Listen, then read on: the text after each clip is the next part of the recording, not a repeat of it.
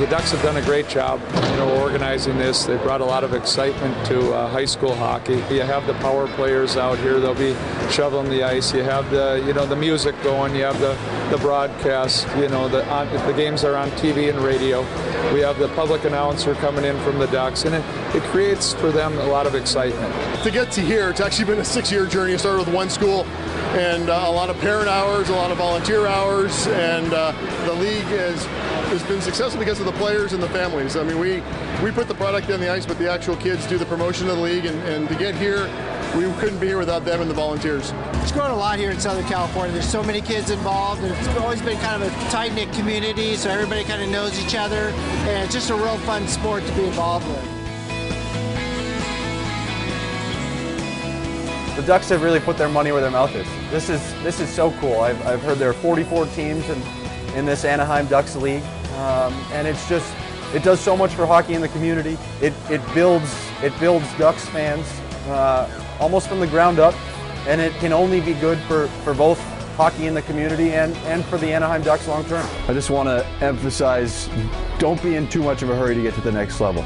Enjoy your time here and go out and do everything you can to play for your school, for Santa Margarita tonight. And thanks for having me, and good luck. Thank you.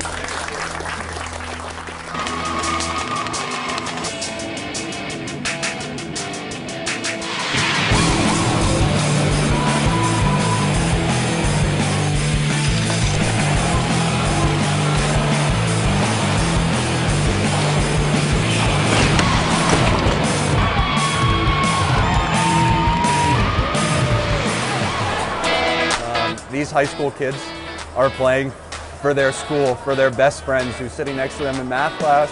They've been together since 2nd grade. There's just so much passion. You want to get out there. You want to play for your school. They get to enjoy each other, they get to sit together, they get to do stuff at lunch together, they travel together, they go to prom together, and then they have this camaraderie that you can't get anywhere else. When you want kids to come into high school hockey, they'll come and they'll see this, and they'll see the production that's put on today, and they'll want to play also. The environment here is just like any other high school sport. It's loud, it's crazy, it's a lot of fun. People yell, people cheer, we got noisemakers. This is what it's all about, is the environment. This is what makes it special. If you haven't been to a game, I would say come on out, you're missing it.